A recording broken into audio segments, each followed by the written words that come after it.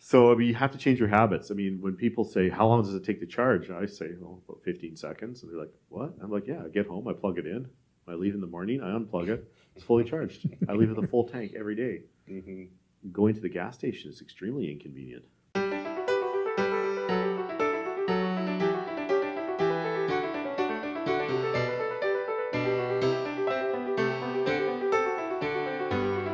The automotive aftermarket is in a very challenging time right now. It's very busy. There's never been a better time for those that are prepared to go in and go hard and invest. But there's an economy of scale, and there's small shops they're going to be forced to specialize so they can spend all their money in one area and be experts on one brand or two brands, so they can buy the information, the tools, and be really familiar with the technology because it's so sophisticated now. Or you have to be big so that you can afford all the stuff. So there's a medium size. It's like the middle class, right? Where we get shrunk. We're getting beat from both directions. Absolutely. And so it's going to change the industry. I mean, there's no doubt about it, between the less service intervals and the technology and the expenses that you have to do.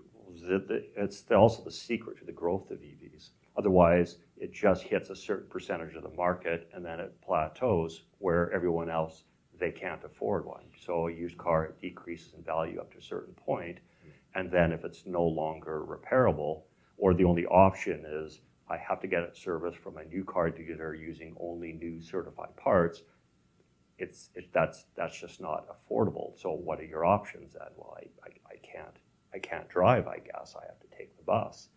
But that really limits and reduces the market substantially.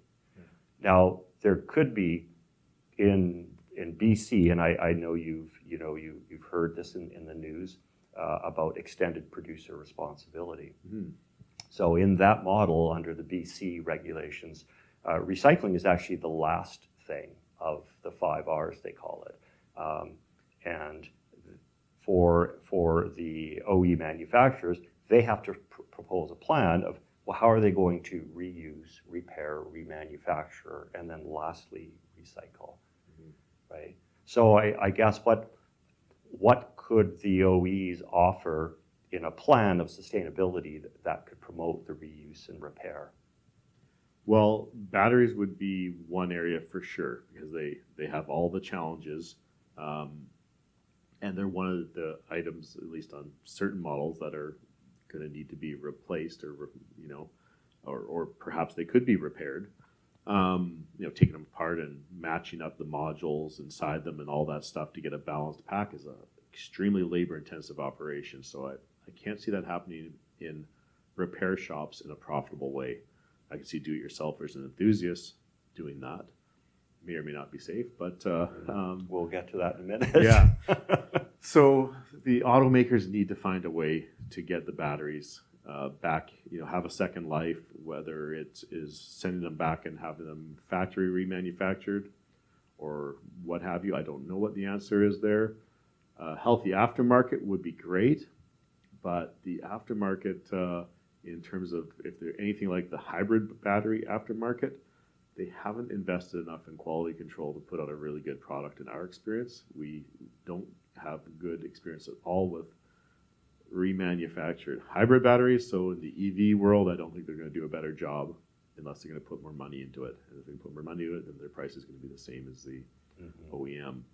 So batteries have to be attacked from many different ways, though, because we have the environmental concern about them. We have there's a lot of energy in those batteries. Even just storing them can be dangerous if you don't do it right. That's right. If we look at the floods that we just had recently, your thoughts of what a safe storage is might not be what do they have to be 10 feet above the ground? Or what are we going to, there's a lot of recyclers in Abbotsford. I mean, they must have had some challenges in their own way. I know.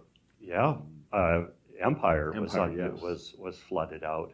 And only recyclers, it's with the towing industry as well. Sure. I mean, a lot of these cars were just under 3 or 4 feet of water. Yeah. A lot of questions came out.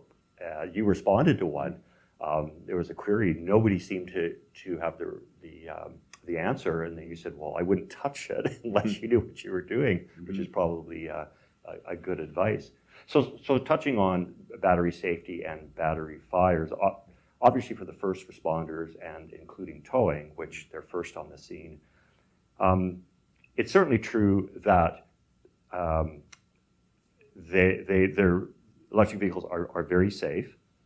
We know that. In fact, they on impact and collision, they're prone to less fires than a gas-powered engine. The only difference is that fire can take 24 to up to even 48 hours, right? Yeah. And we did have a case with a tower who the vehicle went into, I think it was in the Burrard Inlet, and he had just put it on the hook, and he was just about ready to leave, and then at that point it erupted. Could have been going down the freeway. Yeah. How concerned, though, just as an independent shop owner, are you worried about fires within your facility? Is that a concern? It is a concern, but I don't worry too much about it because I know the statistics and I know how it works. I know that gasoline is far more dangerous from a fire and from an explosion point of view. The amount of energy in a gallon of gasoline is like significantly more than what's in a EV battery. It's just, and they're more likely to leak, right? So it's just not newsworthy. So that's why we hear about a lot of these EV fires. But it does make you think of things differently. How we park them in the shop when we're working on them, is it like it's just an escape route? Can we push it out the door if it starts to go? I mean, they don't explode. I mean, they don't tend to anyways. They usually, you'd see smoke, you'd see stuff, and it'd be like, well, if I had a smoking EV in my shop, would we try and push it out the door? That would be a question to answer on a case-by-case basis. I'm not going to give anybody advice, but I do think that knowing the warning signs, and then we've seen the fire blankets. They seem like an excellent. I haven't bought one yet, but I've definitely been considering one. When the numbers start to get up, and we're working on more of them, these blankets, they cover the whole car and basically just cut off the oxygen content, and they can't burn. And the interesting thing about the lithium-ion batteries is that when the thermal runaway starts to happen, it's like they produce their own oxygen. They can just burn and burn, and like you said, they can take days to go out, and it takes thousands of gallons of water. You're not going to put it out with an extinguisher. Once it starts, you're best if you could get it out the door and walk away, because it's going, right? Fire department shows up, they're bringing a tanker. They need to put a lot of water on it.